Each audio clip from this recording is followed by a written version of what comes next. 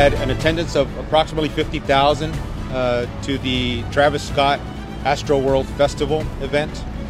What we do know is that at approximately 9 o'clock, 9:15, the crowd began to compress towards the front of the stage, okay? And that caused some panic, and it started causing some injuries. People began to fall out, become unconscious, and it created additional panic.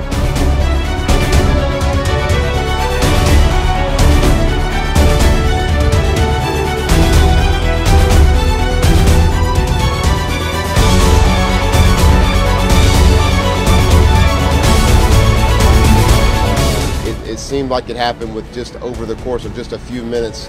Suddenly we had several people down on the ground experience some type of cardiac arrest or some type of medical episode.